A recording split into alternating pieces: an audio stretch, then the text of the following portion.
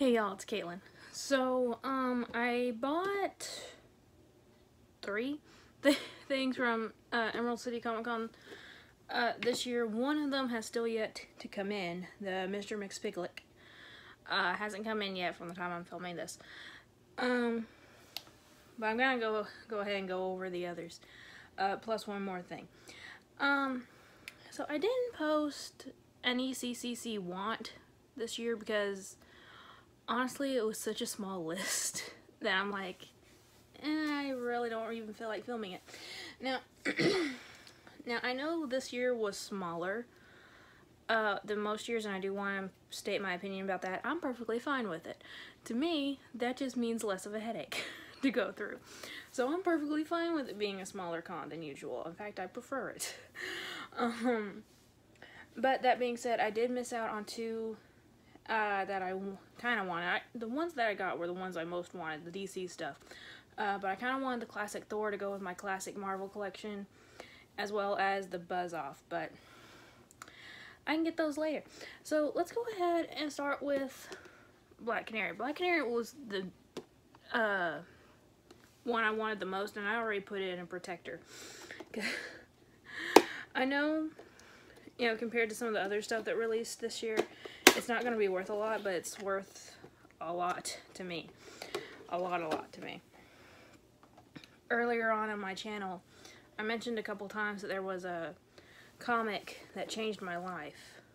It was a Birds of Prey comic, and Black Canary was one of the stars, one of the characters that starred in Birds of Prey.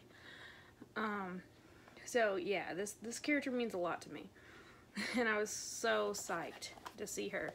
So let's get a look at the box first. There is a small crease here, thank you Walgreens, but I can totally live with it. There's an illustration on the back with her logo. Oh man, this is beautiful. Alright, now I haven't taken the pop out of the box yet. I literally just took it out of the packing box and straight into a soft protector.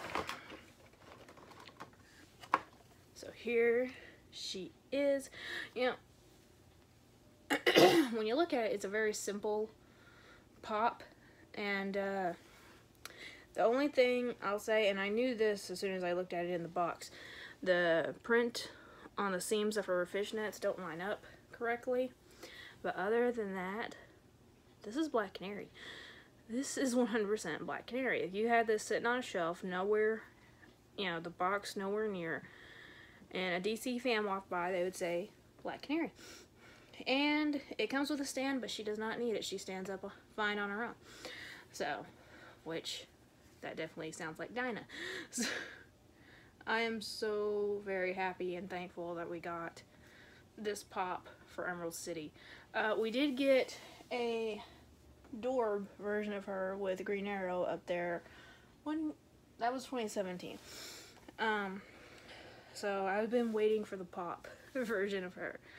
Now we just need Helena and Zinda, Huntress and Lady Blackhawk. My mind blanked for a second. Now the other one I got in, I have 3 things to show, but only 2 are Emerald City. The other one is the Starfire Bombshell. Right off the bat, I'll tell you, this is the heavy, it's not like super heavy, but it's the heaviest rock candy I've ever felt. I opened this up and took it out of the box. I was like, whoa. But that makes sense. She's holding like a coat and hat and everything, and the hair is also, you know, a very large sculpt. So here in the silhouette, you can see the statue from DC Collectibles, and I thought that was really neat. Obviously there's the rock candy and then the Bombshell logo. This is awesome, and this was the only thing I wanted out of the Funko shop, so I was very happy that it went to the Funko shop, because everyone else was like, I just want the pops. So let's go ahead and get her out of here. Now she comes with a stand. Why did she come with a stand? The coat she's holding, she's not even, you know, tipping even a little bit. She is perfectly fine to stand on her own without the stand. But anyway, so here is Starfire. One of the things I love about this is just the whole different sculpt. I mean, I showed the statue off in my first statue collection video. Hopefully by the time y'all are watching this, the third is out. I don't know yet. If it's not, it's coming, I promise. But her statue is one of my favorites due to the design of it. In the hair, you can see this part of her hair is separate from her head. Like, it's a separate piece that they glued on, and you can tell because the colors change drastically and very bluntly. But I'm okay with that because you can see the translucent fire at the end of her hair. That is beautiful, and I love it so much. Now if there's one thing I would say, I'd say the connection from the wrist to the arm, it almost looks like a doll, because it almost looks like it's a joint instead of just, you know, supposed to be a solid piece. So they definitely could have blended that in a little bit more. But the pose itself, she has her fire helmet under her arm. It still says 52 on it. Or no, sorry, I was holding it wrong. 52, not 25, 52. This is awesome. She's holding her fire jacket. This is awesome. The suspenders, and obviously those signature green Starfire eyes. I love this rock candy so much. I love anything Bombshell, you guys know that. And I've been waiting to get her in Funko form, the Bombshell version of her in Funko form. We've gotten, we got the regular Starfire from Teen Titans Go, the Starfire as the Flash, and then the punk rock looking Starfire thing that I still don't really understand why. I'm guessing it's based off an episode, I don't know. But anyway, I'm very psyched about both of these.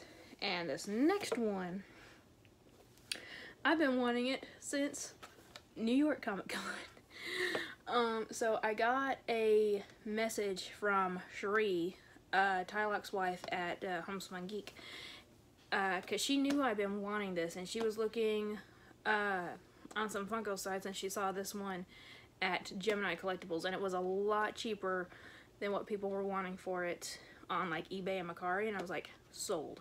So thank you, Cherie. Thank you so much for sending me that link. So this is the pink 5-star Harley Quinn. Now, I don't collect 5-star, not really. I have like, what, 3, 4? I think 4, 5 now. But I love the pink Harley Quinn. Love the pink Harley Quinn. So I really wanted the 5-star version of her pink. And you can see the sticker. For people who care about stickers, care too much about stickers, this one did come straight from the con, so that's kind of cool. So there is the pink Harley Quinn. It's exactly like the other one, it's just a repaint. The pop gun and the mallet have been painted pink, and the Joker card is the exact same as it is in the regular version. So I'm not going to take this one out, but again, thank you, Cherie. I really appreciate this. I'm so happy I finally got that. But the biggest thing I'm the most excited for about is this Black Canary pop. One of these days I'm gonna have to make a video talking about that comic book, but I'm gonna warn you guys now, it's gonna make me cry. Definitely gonna make me cry. But I have no problem. Let me know if you guys are interested in that, if you guys would want to know. But if you're not, if it's not, trust me, I won't be offended. I'm just wondering. But yeah, so that was most of my Emerald City Comic Con haul this year. I'm still waiting on Mr. McSpicklick from Entertainment Earth. And oh, I forgot to mention, you know, it went around, as soon as this one started getting released, people were all up in their, I'm not gonna say it, but they were so freaking mad because it didn't have a sticker on it, the Emerald City Comic Con sticker. And I am someone, I can live without the stickers. I can live without the stickers. I know some people are very particular about their stickers. Like, some people will go crazy over this just because it has a sticker from the con instead of a shared sticker on it. But, and I'm someone, if a pop has a sticker on it, I prefer it with the sticker, but I can live without it. Would I have liked this a little bit better if it did have the sticker on it? Yeah. But I love this character and this pop so much, I honestly do not care at all. I'm just happy we got the pop. I don't care about the sticker whatsoever. So, that's my thought on the, what do you call it? MIA? Yeah, the MIA sticker with Black Canary. I could care less. But anyway, thank you all so much for watching. Let me know what you got for Emerald City Comic Con and what your thought on the missing sticker is, because like I said, I couldn't care less. And what you thought about the con in general. Did you think it was a good, release? I thought it was pretty good. It expanded a lot of different, fandoms and things like that. And the DC pops this year, Funko's hitting it out of the park, and I love it. I absolutely love it. So hopefully we will get a Huntress and a Lady Blackhawk before the end of the year. I don't know. I'm just hoping. But anyway, thank you all so much for watching. Remember, it's a community, not a competition. And I'll see y'all later. Bye.